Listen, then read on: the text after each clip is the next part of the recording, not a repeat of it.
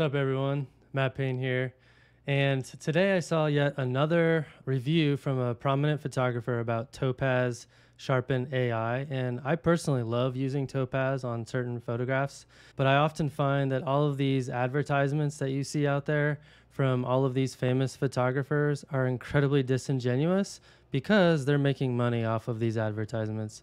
The way that works is that Topaz partners with photographers and they give them a certain amount of money to spend on ads, and then they get to keep some of that money for themselves.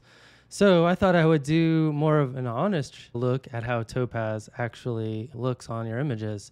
So I use Topaz a lot. I teach Topaz a lot on my workshops. And so I thought I would just run just one photo through Topaz to show you some of the pros and cons of what Topaz will do to your photographs.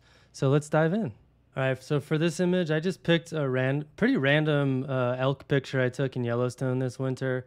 Nothing special. I just wanted to show kind of what a lot of people are using Topaz for, is to fix some mistakes they've made in the field, overcome some high ISO issues, which is what I love it for, but also maybe to fix a slightly out of focus or blurry wildlife photograph. So I picked one that I knew would probably be problematic because this elk was photographed early light in the morning, like 6 a.m. in the winter, and so I had to use an ISO of 640. I probably should have even taken it up closer to like 1600 or 3200, but you can see my settings. I was at 500 millimeters, about f7.1, and 1/100th of a second. My shutter speed probably could have been much faster to freeze the motion of the elk moving. So you can see there's some issues with this elk. He's a little bit blurry in the face, but overall, it's actually a pretty decent capture, right? You can see some noise in the sky here, nothing too bad, but you can see that the antlers back here are blurry and his face is blurry, mostly because he was moving a little bit. And so what I thought I would do is show you what Topaz would do to the image. So here I pulled it into Topaz Sharpen, and you can see at first glance, it looks really good, right? Like the elk looks fantastic, really awesome. But if you zoom in a little bit, you'll start to recognize some of the weaknesses of Topaz that you'll need to be very careful about when you edit your photographs.